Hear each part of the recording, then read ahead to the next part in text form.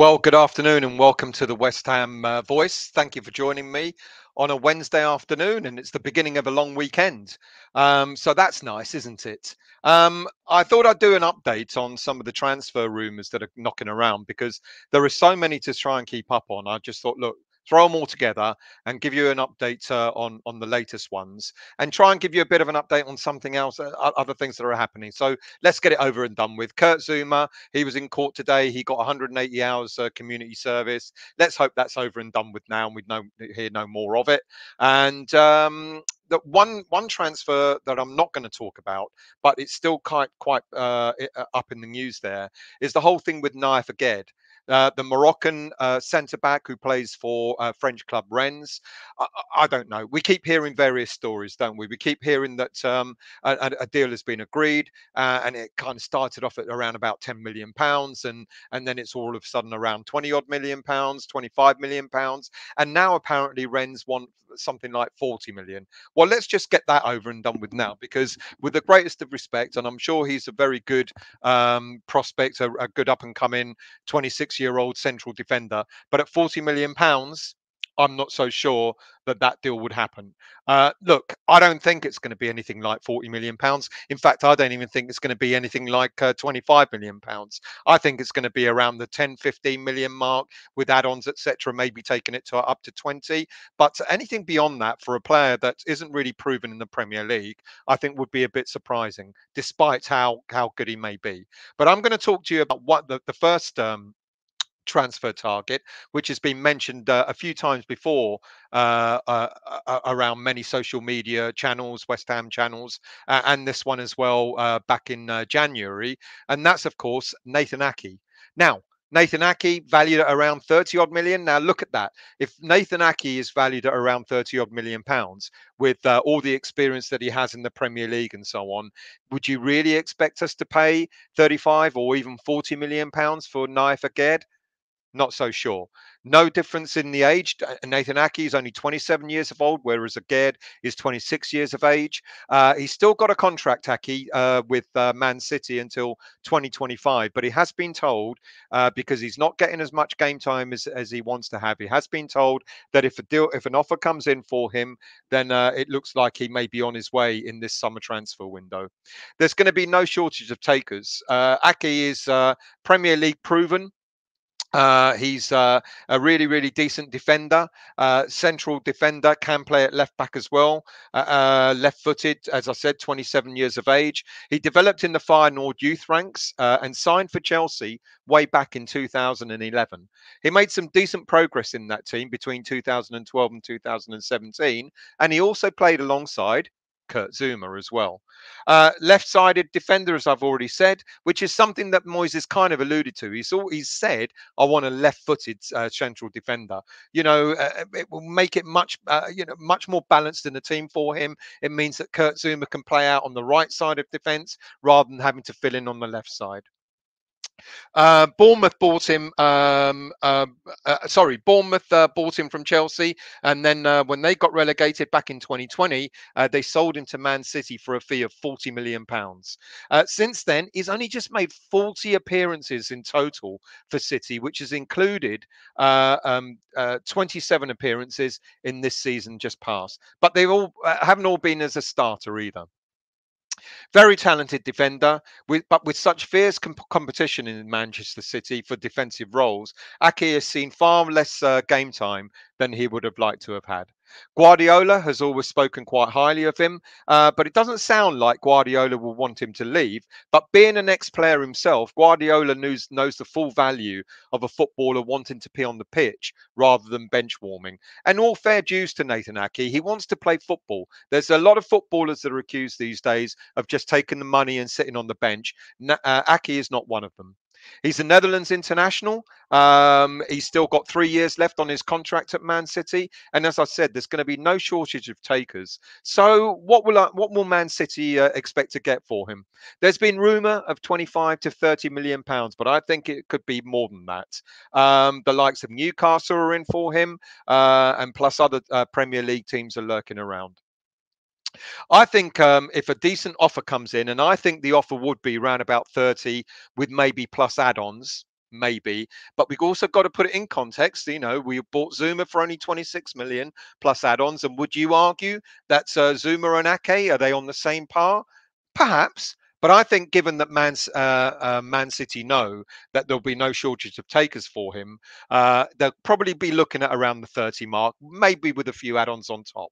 Look, we need a replacement for the aging Ogbonna, who's back, who looks like he's signed an extended deal for a year. I heard the other day that he was meant to prove his fitness over the summer in order to get that contract, but apparently we're hearing otherwise. You know, Aki's got he's got everything that he needs to be a great replacement for Ogbonna. All right, many people are going to say for a central defender at 5'11", he's not quite tall enough, but he proves, you know, he's got good aerial win duels of 73, averaging 73%, 52% ground duel wins, and a 90% pass success rate. He's very, very comfortable on the ball. On top of that, Ake can play in a back two, central back two, or he can play in a back three. And of course, as I've already said, he can also play as a left back as well. He's had overall, with all the clubs he's played for, 211 senior game appearances for all the clubs, and of those, he spent a quarter of his time, senior career time, playing as a left back. As I've said, 27 years of age, Dutch international, Champions League experience, Premier League experience. Ake would undoubtedly be a superb acquisition, and I can see him forging a really good partnership at the back there with Kurt Zuma. What's not to like? I'd like this one to go through. I'd like us to sort of go full out and get a player in that's got the experience, that can hit the ground running. Because even with Ogbonna back, you know, we're going to be looking at long term. Ogbonna's only got another year added, so end of next season, Ogbonna will be leaving the club. Craig Dawson also another year. He'll be leaving the club. Another defender. Creswell, apparently he's only got another year left as well. So you can see we're going to have quite big gaps at the end of next season. So why not plan for it now? And with someone like Nathan Ake coming in, I think that will be a very, very good purchase by West Ham United indeed. And staying with Man City, also, Oleksandr Zinchenko is apparently available to be moved on. Now, he's got a contract till 2024, valued at around £20 million, 25 years of age. And he is a left back. We saw a very emotional Oleksandr Zinchenko speaking ahead of the Ukraine game against Scotland at Hampden Park tonight, which he thanked the Scottish fans because they're all going to take part in singing the Ukraine national anthem. The game has a huge significance because the winners of the game against between Ukraine and Scotland then go on to meet Wales at the weekend for another playoff game, and the winners of that will see themselves in this winter's World Cup finals. On a domestic level, as I've said, he's understood to be allowed to leave Man City because, much the same as Nathan Ake, he's not getting a lot of game time. He's 25 years of age. He's been with Man City since the age of 19, having joined them from Russian club Ufa or UFA. I don't know how to pronounce it. It's just three initials, UFA. He joined them for a modest fee in 2016 for just under £2 million. He developed through the youth ranks of Monolith Lychivskiv and Shakhtar Donetsk in Ukraine. He was a crucial member of Shakhtar's team in the 2013-14 UEFA Youth League. He moved to Russia on a trial for Russian club Rubin Kazan, but he was picked up instead by Russian Premier League new boys at the time, FC UFA. His breakthrough came through in the 2015-16 season, where he made 24 first-team appearances in the league and also appeared twice in UFA's Russian Cup campaign. His campaign with UFA earned him a spot in the Ukraine national team, and he made his international debut in the Euro qualification match against Spain in 2015. He's only 5'9", no taller than me, really. Zinchenko is the perfect height to be a midfielder with close ball control and dribbling skills. But when he joined Man City, he was playing out on the left side of midfield, but Guardiola converted him from an attacking left winger into a left back. And he can also play as a left wing back as well. In his time at City, he went out on a short-term loan to PSV Eindhoven for a period of time, and he's made 128 appearances for Man City in all competitions in the time that he's been there. But like I said, likewise with Aki, there's fierce competition at the club, and this season alone, he's only made 28 appearances, which only 18 has been as a starter. Now, in those 28 appearances, he's made 5 assists. And for a left back, that's not too bad, is it? Cresswell has made 7 assists this season, and he's played a lot more game time than Zinchenko has. When he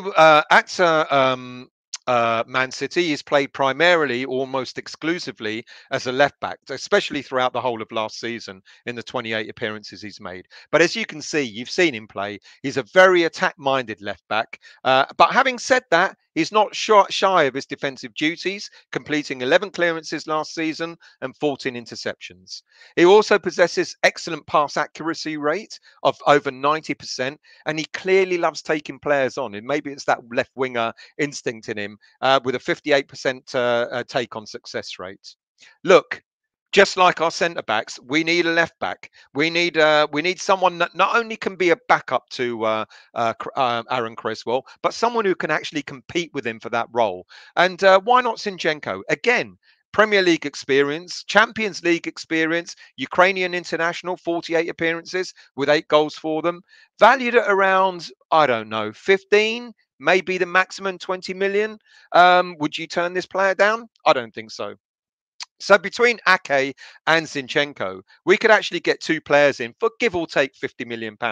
Now, that is a lot of money, but it's not that much money when you start looking at the fact that you're investing in the future as well. Nathan Ake, 27 years of age. Oleksandr Zinchenko, 25 years of age. But if you want to move on for it with another left back, then there's Arthur Theate or Theate. I don't know how to pronounce that. I'm crap at pronouncing names, so I do apologise. Arthur Theate, despite rumours suggesting that we're close to signing left-footed centre-back Naif Aguerd from Rennes, the latest story is that we're looking at this left-footed centre-back that can also play as a left-back as well. Now, 22-year-old Theate is a product of the Belgian Genk Academy, who then flitted between Genk and Standard Liège throughout his youth career, until he moved on a free transfer to Ostend in the summer of 2020. He made 40 appearances for Ostend before moving on loan to Club Bologna in Italy in the summer of 2021. The loan move is with an obligation, on my understanding, is an obligation to buy this summer.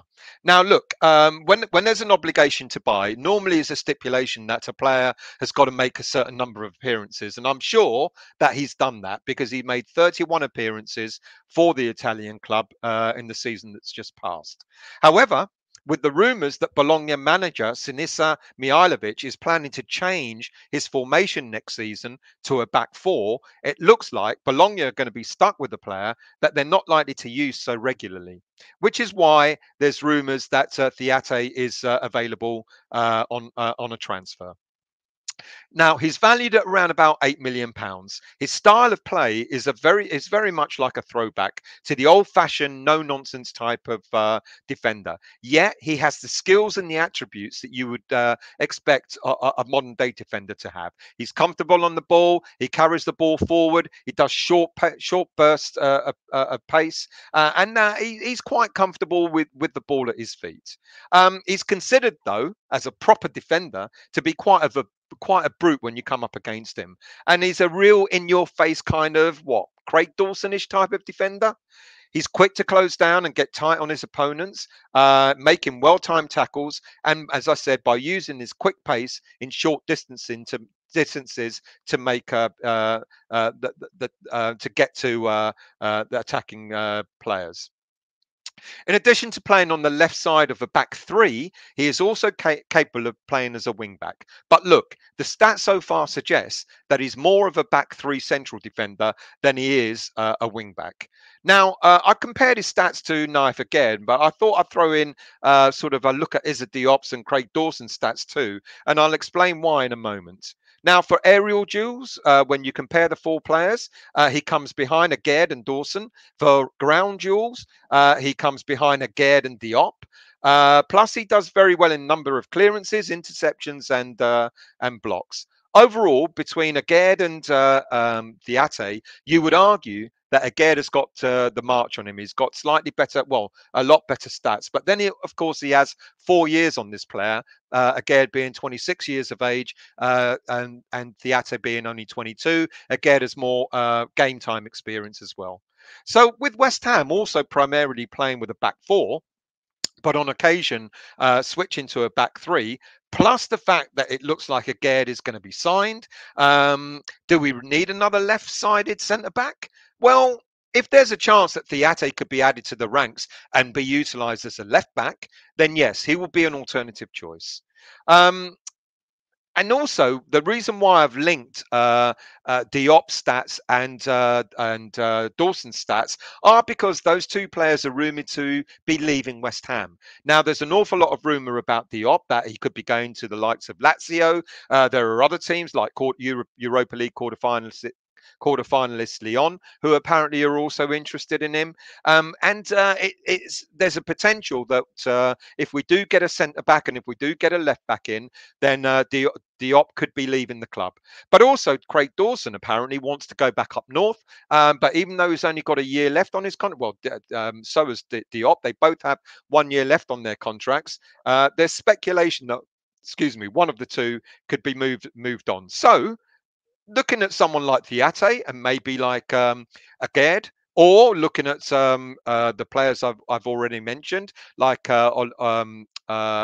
Zinchenko and also Ake, you could see the possibility of Diop moving on. Look, I like Diop, but this isn't about Diop at the moment. I think Diop still has a future at the club.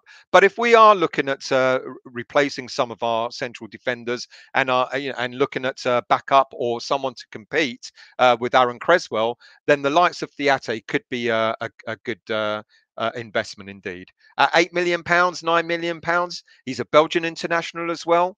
Again, another good prospect. Let's move into midfield. Look, I talked about Josh Brownhill in my West Ham Weekly show on Monday, and I didn't want to be too dismissive of him, but I kind of suggested that maybe there are other players that can play in that role. What I didn't know at the time was that 2 years ago, when he signed for Burnley, Moyes was actually in for him, and Brownhill actually had the option of choosing between one claret and blue team and another.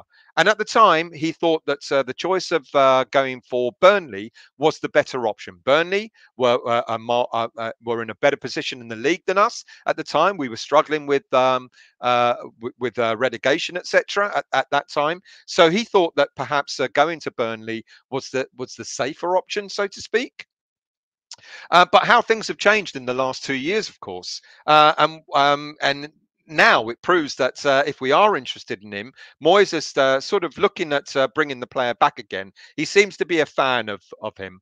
Moyes regards Brownhill as a workhorse, a player that will cover an awful lot of ground, who will not shy away from getting stuck into challenges, and a player that would actually add some steel to our central midfield. We've been accused at times of having a sort of a weakness there in central midfield, and we kind of covered it by getting Souček in, and Declan is very competitive as well. But we need someone who can back up as well. We need someone that can come in to add even more steel. And Moyes will look at this player as being that kind of player that can add a little bit of strength in that central midfield role. He's no nonsense. He hasn't got a lot of flair, but that steel I mentioned fills the gaps where at times we've been left wanting. The simple fact is we need strength in numbers as well. We need an alternative to Declan and Souček when we need to mix things up, and especially when we're playing against teams who have a lot of possession of the ball, we need to have that solidity in central midfield. Look, we know that Noble is retired. We know that Alex Kral is going to be not going to be kept on from his role, but from his loan spell. And when we're short of midfielders at the moment, we kind of put Lanzini in that role, who hasn't really let us down, but he's not that natural defensive-minded midfielder. Look, in 2016, at the age of 21, he moved to Bristol on a free transfer. He spent 4 seasons at the club before making his move to the Premier League in 2020, where Sean Dyche signed him for a fee of £8 million on a 4-year deal. Um, his stats, if you compare them to the likes of Declan and Souček, they're decent. 198 ball recoveries, just over 77% pass success rate, 73 tackles, which are only 7 short of the number of tackles that Declan won last season.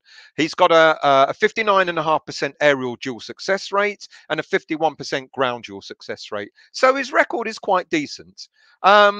And to further demonstrate his defensive duties, he's good at winning the ball back. He's got great interception numbers, great clearances, great blocks as well. Look, 26 years of age, valued at something like £10 million. If we don't go for the big name players like Phillips, Bissouma, and all the other names that we're being linked to in central defence, central midfield, would Brownhill do the job? He's not going to be a glamorous purchase, but he'll certainly probably do a job for us in the centre of midfield. And then we have Amadu Onana, another central midfielder. Now, I talked about him in the January transfer window. 6'6" giant Onana, who plays for Lille in France.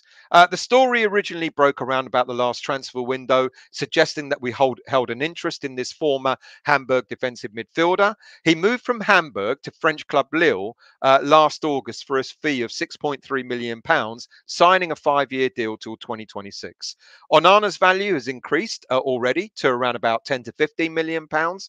And especially with the French clubs suffering from the French TV footballing rights falling away, it looks like finishing 10th in the league as well, not getting any European football next season. It looks like they may have to cash in on 1 or 2 of their players, and Onana could be one of them.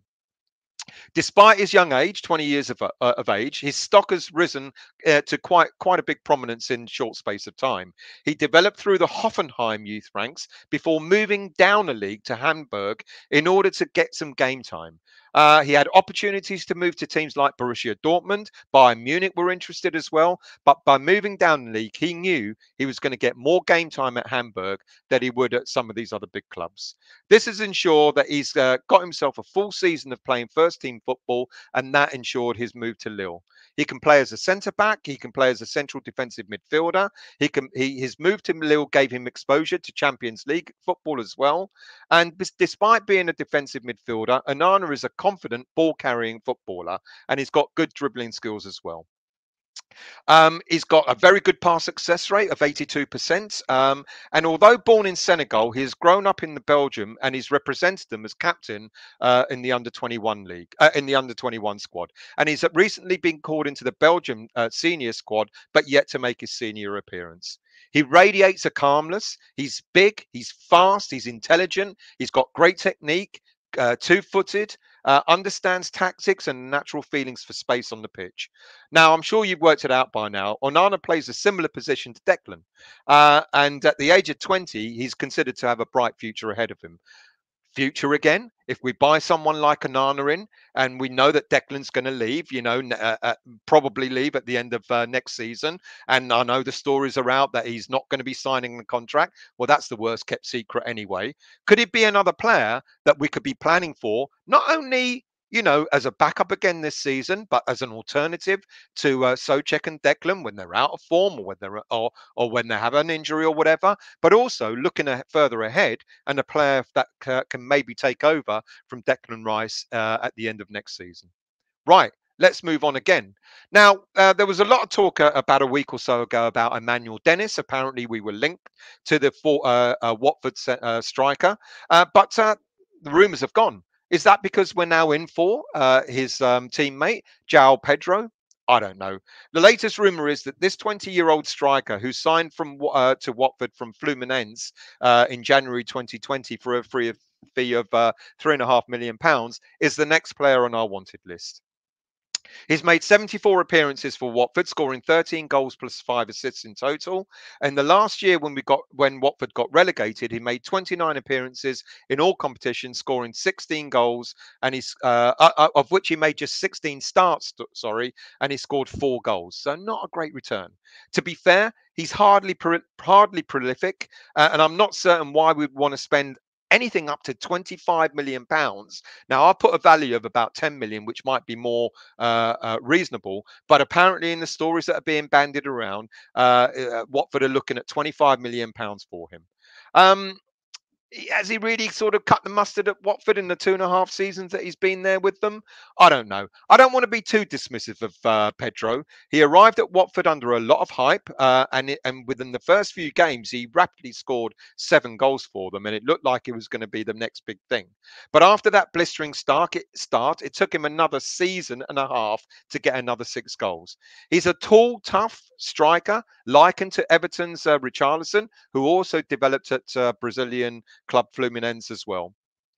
He can play along the whole front line, but got his chance to flourish as a striker when veteran player, and I can't remember his name, got injured. I thought I had it written down, but clearly I haven't. But anyway, he got his opportunity through injuries to play as a striker, and he did reasonably well, as I said at the start. He possesses good skills, everything that you would expect a streetwise Brazilian footballer to have. He still has a contract till 2025 with Watford. And as I said, it looks like they're demanding, if the rumours are true, 25 million pounds for him. But I think for 10 million as an understudy to Antonio, then maybe. And finally, Moussa Diaby of Bayer Leverkusen, an attacking midfielder who's been rumoured to be linked to us only today. The day is Wednesday, the 1st of June. Look, another decent, I mean, very, very decent player who plays in the Bundesliga. Developed through the PSG youth ranks. His price is valued at the moment from his current club is anything like 50 odd million pounds. Now, he's on a much higher level to Pedro in terms of stats and obviously his price as well. 22 years of age, attacking winger, is one of the most coveted players around Europe at the moment. And there's speculation that his next move would be to a Champions League club. He's a product of the PSG Youth Academy, where he joined at the age of 13. And in 2016, he won the Theate Award, which is a yearly accolade for the most promising player in the academy. He was with the French club through till 2019, when he was then sold to Bayer Leverkusen for a fee of around £13.5 million. He made 34 appearances for the PSG senior team, scoring 4 goals with 7 assists. But with mega rich PSG owners coming in, they just wanted to create their own Galacticos, didn't they? So players like Diaby at the time, if they were going to get any playing time, had to move on elsewhere. 124 appearances for Bayer Leverkusen so far, with 35 goals and 37 assists in total.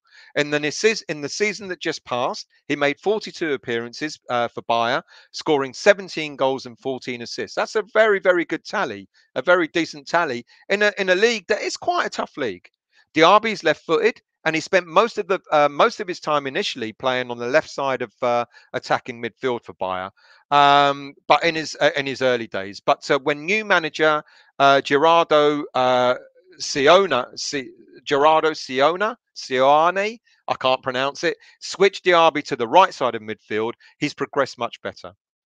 Of the 17 goals he scored last season, 6 were from the left side and 11 were from the right side, which seems to affirm Siona's tactical switch paid off.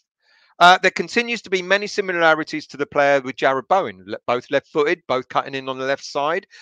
He's utilised to great effect in a counter-attacking style of play, which has seen Bowen do well as well. He's got explosive speed, and he finds his doing a lot of runs behind defences. One of the things that is improved is his goal scoring last season, which is his best goal return yet. He's a very good finisher, which has been helped by the switch to the right side of midfield. Diaby has also been capped 5 times by the French national squad, making his debut last September. He's got a long-term contract with Bayer till 2025, and if we value Bowen at around 50 odd million pounds, then you've got to be realistic and maybe value Diaby in the same for the same amount of money. It would be a huge statement to make to sign a player like this, but as I said, I think there are going to be a number of Champions League clubs that will come calling for him. But I can see that the logic, because as I said in the West Ham Weekly show on Monday, if we're not going to be looking to buy a striker, and apparently the news out earlier today is that Moyes is not likely to buy a striker.